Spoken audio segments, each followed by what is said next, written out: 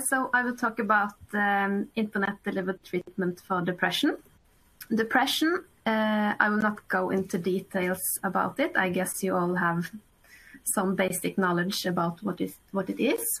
But it is a disease that is associated with high costs, both on a society level, but also it involves high personal suffering.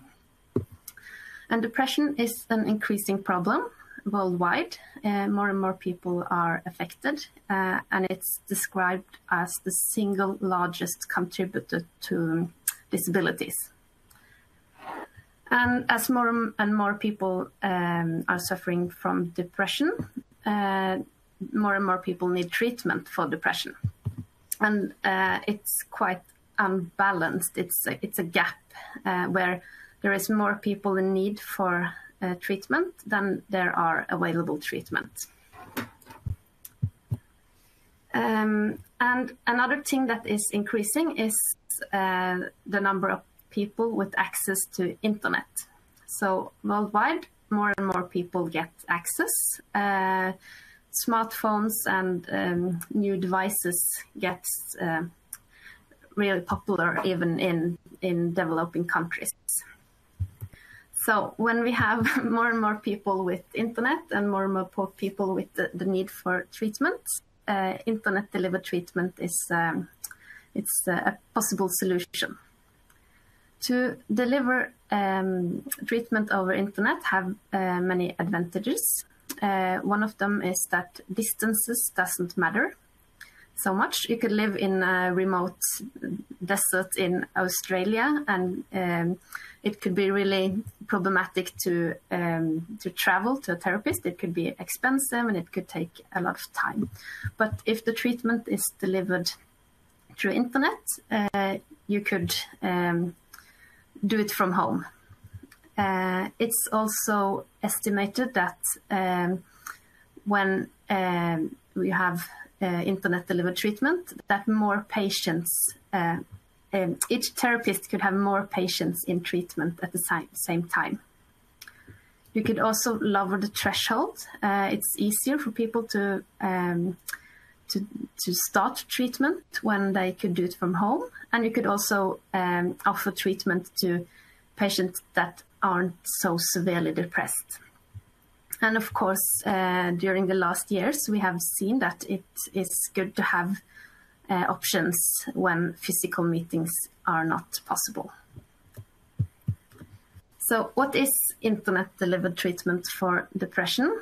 It's a lot of things. If you just Google it, you will get a lot of different treatment options or things that are called treatment. It could be everything from truly tested programs where you have had a large study with a control condition and published in a peer-reviewed journal. And then you could find things like that called the treatment, but it's that you get an email a day with an inspiring quote. So it's a lot of different things, but some common features in what we typically call internet-delivered treatment for depression is that it lasts for several weeks, typically about 3 months, but there are some interventions that are shorter and there are other interventions that are really long. Typically, the programs are based on lessons or modules where you get access to one module, and when you have completed it, you get access to the next. And the next module could build upon the first module, and so on. Typically, the goal of the treatment are to learn, the patients should learn some skills and get some tools to cope with the problems. Typically, it could be some relaxation techniques or other skills. And these tools should help the patient both during the treatment, but also should be something they could use after the treatment. The content in an internet-delivered treatment for depression is often distributed, or it's often reading a lot of text that the patients read to get these instructions about the skills they should learn. It could be text, and it could also be short videos, it could be pictures and listening tasks and so on. And often a common feature of these programs is that they are comprised of some tasks and assignments that the patients should do.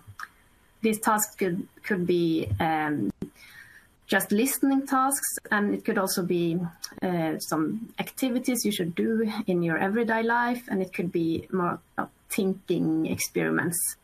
It could be that you should write down some personal goals and discuss it with your therapist. And then we have a distinction between two formats. One is the guided, therapist-guided treatment format, and we have the unguided treatment format.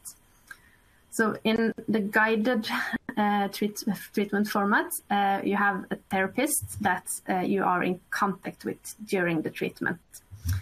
And this contact could be regularly, it could be upon request, it could be once a week, it could be once you have completed some tasks. There is a lot of different methods here. And in the unguided treatment format, you don't have this therapist contact. Typically, the therapist contact is through a chat function, but it could also be physical meetings, it could be phone, or it could be video conferencing tools.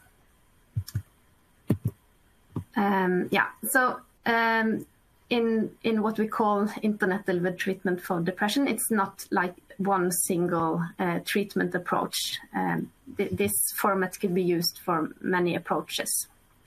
So we did a scoping review recently, and in that review we had 111 studies with a therapist-guided format.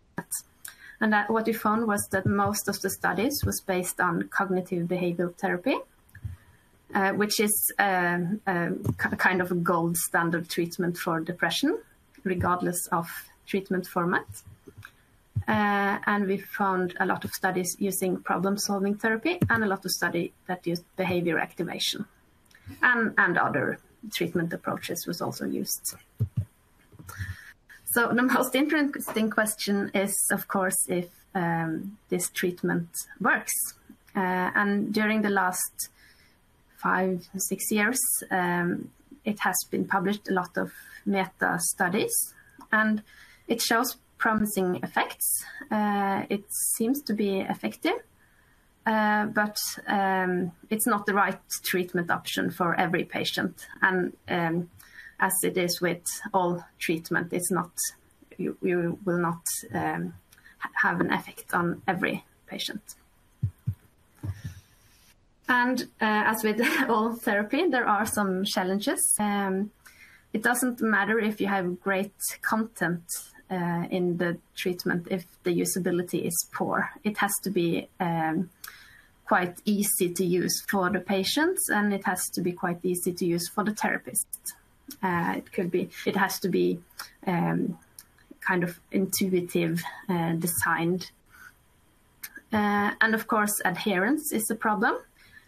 We see that in therapist-guided studies, there seems to be better treatment adherence than there are in unguided treatment programs. And an internet-delivered treatment put quite high demands on the patients. They need to structurize, they need to set aside time to do this. They have to clear the schedules.